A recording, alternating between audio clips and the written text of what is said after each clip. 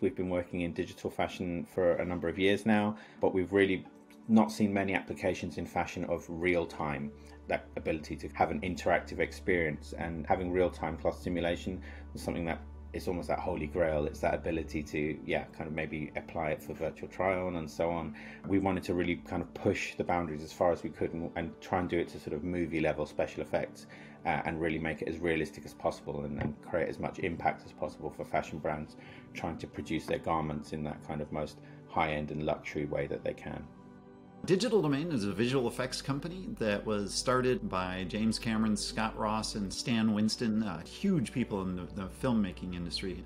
We work on all kinds of films, including Titanic and X-Men and Curious Case of Benjamin Button, and most kind of notably right now is the last couple of Avengers movies. We realized that with the advent of very powerful graphics cards and machine learning techniques, we could start doing some of the stuff at the quality that we were expecting in movies in real time. In order to do real clothing and make it look real, it's very complicated. There's all sorts of stuff going on.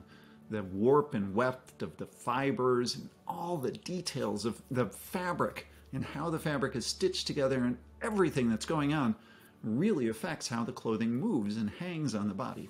Since we were working with a machine learning tool that allows real-time cloth simulation, we wanted to create a more elaborate outfit, and we collaborated with a graduate, an LCF graduate called Greta Gandossi. The next step, which was extremely important for this project, was to basically train the machine learning algorithm to be able to respond to real-time animations and basically drape the cloth in real time.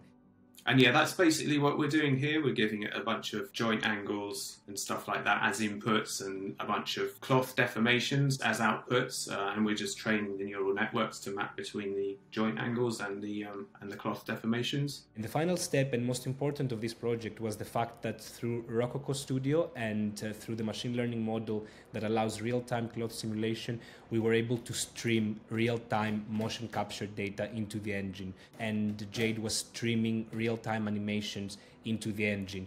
And the garments were animated realistically in real time using the machine learning model.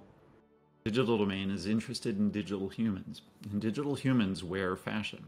There's a big desire for virtual try-ons and being able to create a digital human of yourself and then just sort of say, show me what I would look like in this piece of clothing. So working with FIA was just great. The people at FIA are extraordinarily technically adept, and they also understand new technology.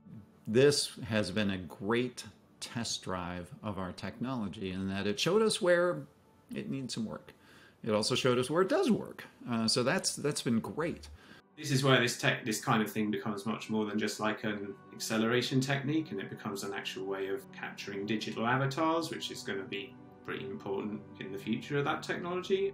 This project showed us that this field, the interconnected relationship between 3D graphics, real-time cloth simulation, and also game engine technology is kind of revolutionizing the field of digital fashion, because not only it provides questions to many challenges such as virtual try-on and seamless AR experiences, but it also creates new pathways of communication and showcasing fashion content and imagery by using game engine technology. Obviously that makes for more exciting online experiences, but we also want to take that into the real world. We want to kind of bring those digital experiences into augmented reality, bring that into the environment around us, and maybe through AR glasses to be able to have digital garments in the real world with us viewed in real time, maybe even on moving people. It opens up a whole world of possibilities for us, and we're really excited about it.